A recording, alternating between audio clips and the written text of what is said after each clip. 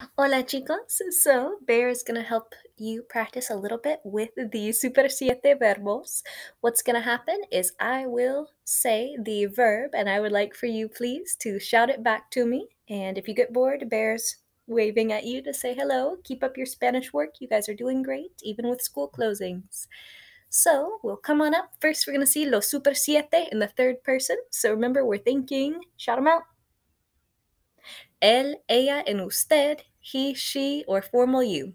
First up, es. Please go ahead, shout out the English for me. He slash she is slash formal you is. Very good. Next up, tiene. Please shout it out in English.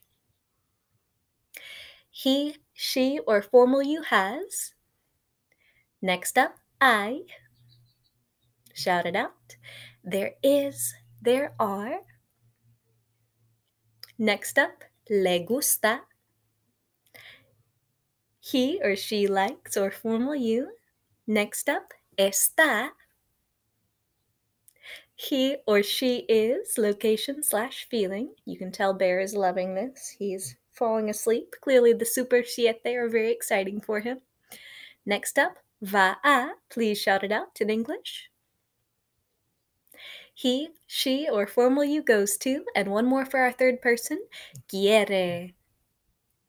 He or she wants. Very good, chicos. All right, we're going to take a look at our Súper Siete with now our first person or our yo form. So let's go ahead and take a look. Next up, soy. Please shout it out for me is I am. Very good. Tengo. Please shout it out for me. I have. Very good. I, once again, stays the same. So there is, there are. Me gusta. I like, not I likes, that's a typo.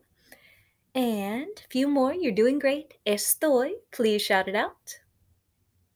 I am, but unlike soy, just for location and feeling.